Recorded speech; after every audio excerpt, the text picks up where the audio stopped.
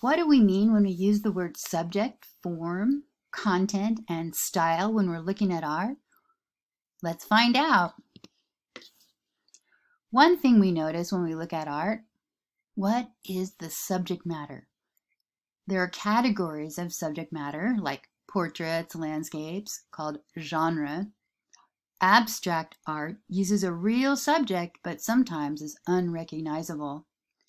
And non-objective art has no reference to the real world at all.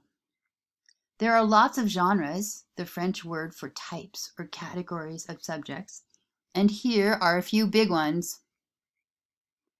Landscape paintings, like this one by Monet, represent the natural world. Portraits can be very realistic, like this one by Ingres, or simplified, or expressionistic. A still life depicts common objects, usually things that don't move. Paintings often document historical events. Francisco Goya painted the 3rd of May, 1814, about a real event that happened in Spain.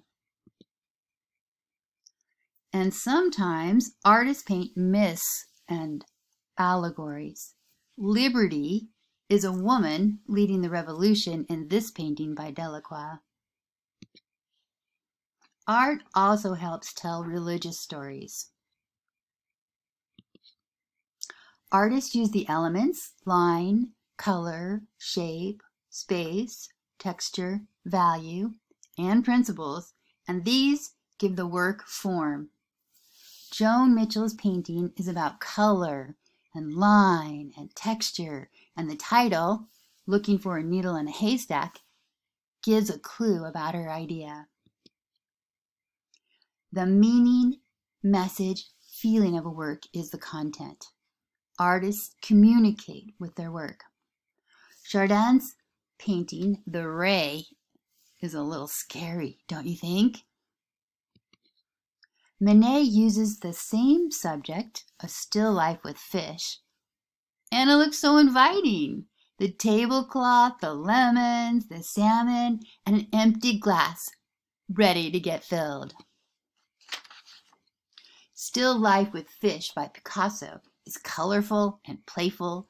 Same subject, same medium, completely different meaning and feeling. Some artists and art movements communicate meaning by using symbols. By understanding the symbols, the iconography, we can unlock additional meanings. Look at the dog. The dog is standing in for the love and fidelity and loyalty that marriage requires. There's always more to learn. The style of a work rounds up all these ideas. How do the artists use color, line, space? What is the subject matter? What's the idea, message, and feeling?